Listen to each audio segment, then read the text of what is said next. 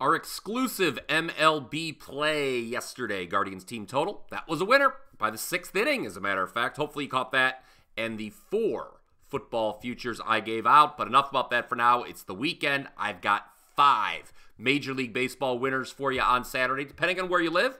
There are 3 possibilities for the national TV game on Fox tonight. I will have plays on all 3 of those games. So if you're watching TV on Saturday, you're going to be covered no matter what here on the Power 5. So let's get right into it. As a reminder, you can always smash that like button if you're in agreement with me, or if you just want to show your support for the show. Greatly appreciate that. Now let's get the Power 5 rolling. White Sox, first 5, plus 130 versus the Twins. Might as well get the ugly one out of the way first. Look, we all understand the dire state of the Chicago White Sox right now, 18 straight losses, but Garrett Crochet is on the bump tonight, and it's been a while since he's been a dog of this size. With Crochet, we're talking about a guy who's previously closed nearly even money against the likes of the Dodgers, the Astros. Definitely want to leave the White Sox horrid bullpen out of this. No question about that. Even I couldn't stomach something that hideous. They got rocked again last night. Oh, by the way, that White Sox bullpen gave up 6 runs in the 8th. But think back how many times during this losing streak the White Sox have had a lead after 5 innings, only for that bullpen to blow it. As a matter of fact, there have been 43 times this season, guys, where Chicago has been winning the game and still lost. That's by far the most in all of baseball. I believe with Crochet starting tonight, they can get the lead after 5 here, and then the bullpen is free to blow a game again. I don't care. But Crochet's not allowed more than 2 earned runs in 13 of his last 15 starts. White Sox first 5 as an underdog is the play on the money line. Now let's get into those 3 games on Fox tonight, all starting at 7:15 Eastern. Baltimore at Cleveland. This is the one I'm going to be getting, at least I presume, living here in Cleveland. No homerism here, just facts. Remember, I gave out the Guardians over their team total last night. They have the best home record, best overall record as well in all of baseball. They've now beaten Baltimore convincingly, I may add, each of the last 2 days. I know many of you out there may be saying, well, the Orioles can't lose 3 straight. Yes, they can. I don't believe Cleveland should be an underdog here. Eflin, in his debut for the O's, allowed 10 hits. Gave up 3 runs only, but could have been more. We say he scattered 10 hits when you only give up 3 runs. But he's facing an elite offense. And I get that Cantillo is a question mark for Cleveland, but behind him, best bullpen in all of baseball. No doubt about that. So Guardians plus 110 on the money line is how I would play that one.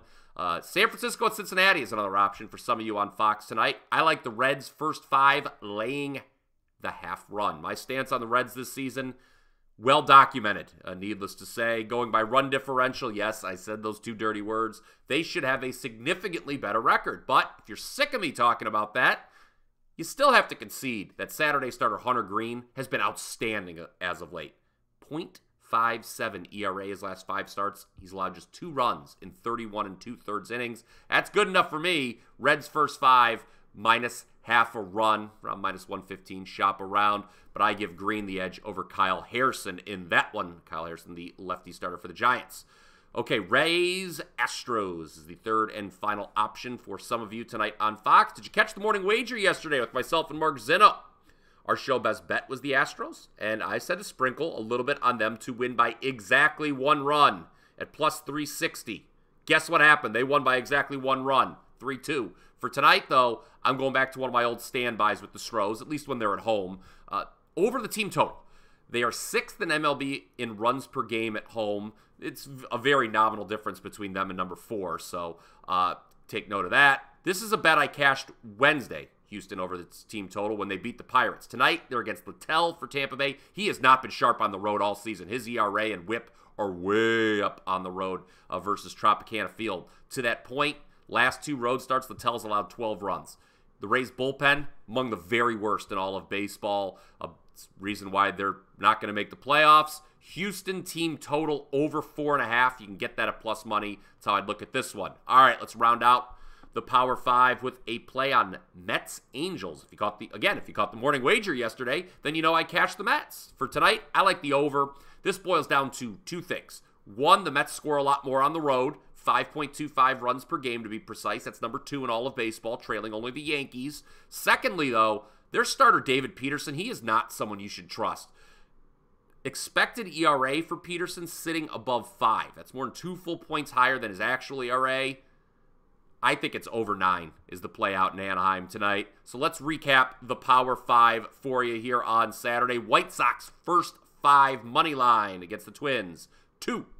Cleveland money line. They're around plus 110. 3.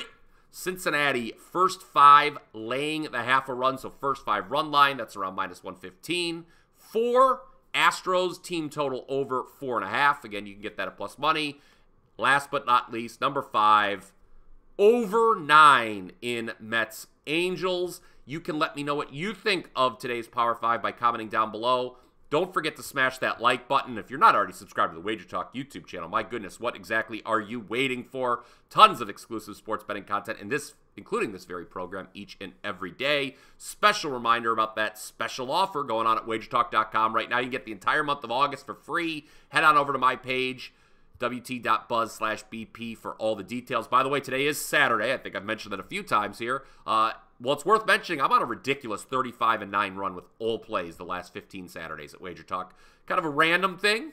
Is it a random occurrence? I don't know. I always save my best for Saturdays, it seems. One more time, head on over to wt.buzz/BP for all of today's winners. You have a great day, and let's cash some tickets.